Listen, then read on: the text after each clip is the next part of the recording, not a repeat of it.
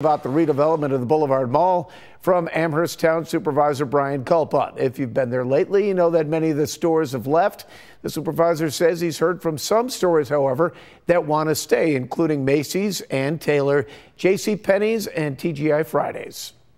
Even smaller groups like the screening room have said, hey, our goal is to kind of still be a place here. And those are small, smaller businesses that might fit really well into a mixed-use dynamic neighborhood.